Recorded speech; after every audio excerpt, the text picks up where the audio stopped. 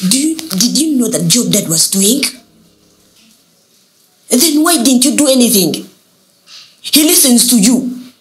You should have told him to stop before he kills himself. Mpagi, stop yelling. You know I couldn't tell father anything. You know how he feels about working hard and everything. I didn't want to hurt his pride. I'm going to drop out of school. Shut up! Sagala kudambi ulida. You don't even have an S4 certificate here. You are talking about dropping out.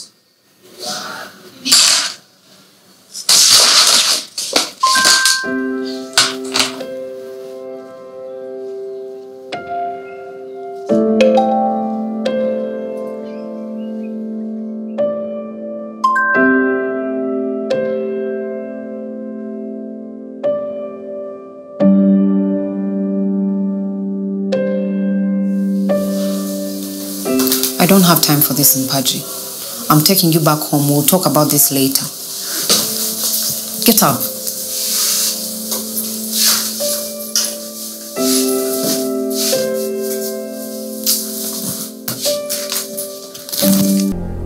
What's all this? What's going on?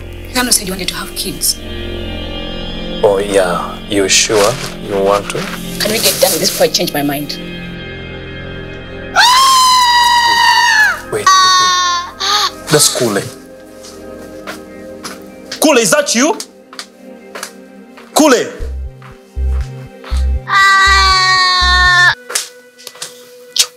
Now who told you to go skating when you don't even know how to use a skateboard? Kalabicharo.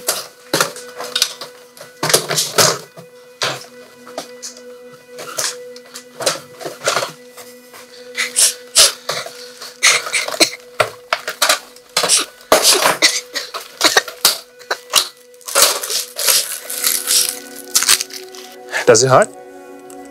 Yes. And I told you not to play around with that thing.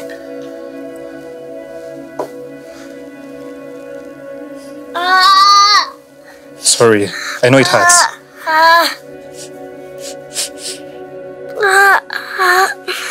So it's not all about what I want or what I can get, but rather what benefits you. What are you talking about?